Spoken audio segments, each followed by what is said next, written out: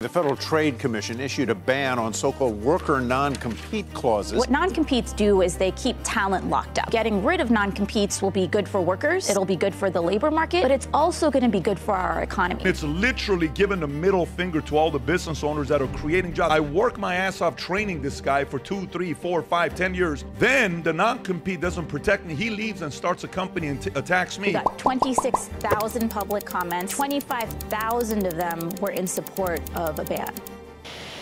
What's up, everyone? I'm attorney Ryan, and we have some huge news this month. Honestly, I did not think this was going to happen, but the FTC voted to ban nearly all non-compete agreements in the United States. This will be absolutely huge if it goes through, and already there's battle lines being drawn about how it's going to affect working class people and how it'll affect the economy. Now, the Federal Trade Commission, or FTC, estimates that working class people are going to see a boost of up to $488 billion over the next decade because of the ban on non-competes. So, of course, the FTC is excited about this, and workers' rights advocates like myself are excited, but there are interest groups who are, let's just say, not pleased. It's literally giving the middle finger to all the business owners.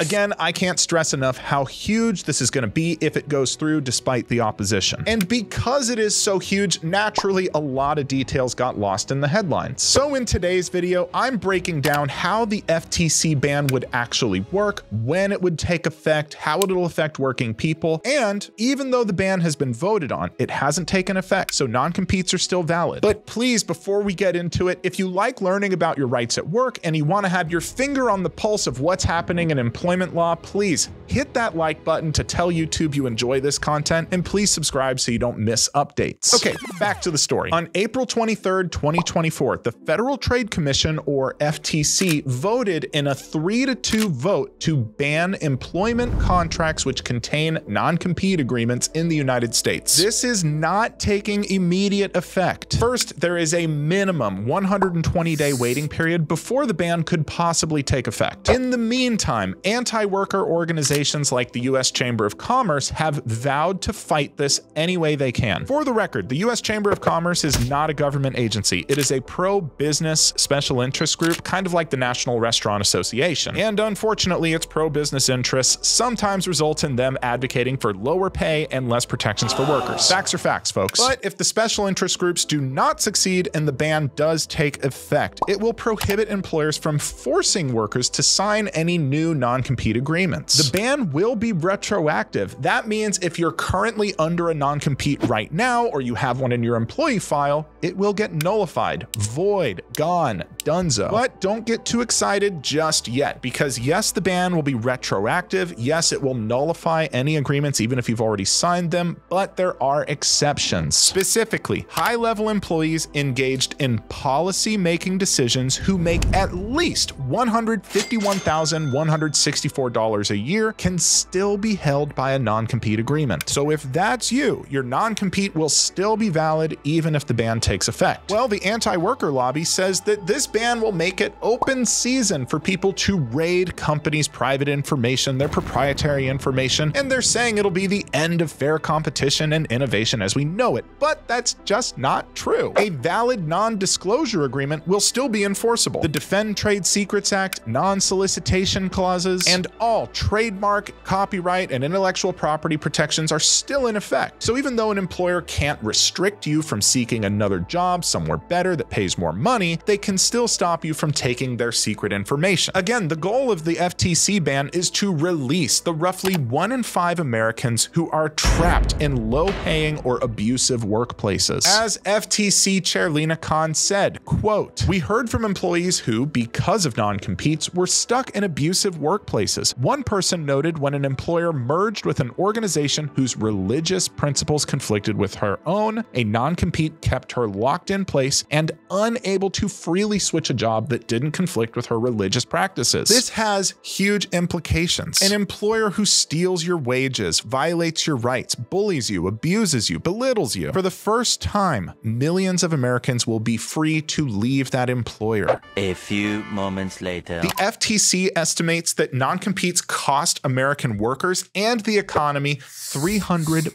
billion every year. That sounds like a lot because it is a lot. So you might be asking, how? How does a simple sheet of paper that says you can't work for a competitor do this kind of damage? Ironically, I think the best way to see why non-competes are generally bad for the economy and even worse for workers is to look at the people who are opposing the FTC's ban on non-competes. Because back in 2023, the FTC got a lot of hostile attention for proposing a restriction or an outright ban on these things. That drew negative press from, well, the players you'd expect. The Society for Human Resources Management, or SHRM, JP Morgan, Goldman Sachs, Morgan Stanley, and the US Chamber of Commerce. You know, all the great champions of the working class. That was sarcasm. That was sarcasm. Basically, anyone who represents companies against employees doesn't want the ban, and they want to keep non-competes exactly how they are. And in the great battle between people like me who do want to restrict non-competes and people like them who want to keep non-competes, we're actually raising the same exact argument. And that's what's so crazy about this. Supporters of a ban on non-competes say that the reason we want them gone is because they cost the economy billions of dollars every year, they hurt workers' salaries, they artificially suppress wages, and they limit fair competition. But the opponents of the ban, the people who want to keep non-competes, they also say that non-competes promote fair competition, help workers' wages, incentivize innovation. Frankly, that does not make sense to me. And I'm sure the people at the Chamber of Commerce had a nice little chuckle to themselves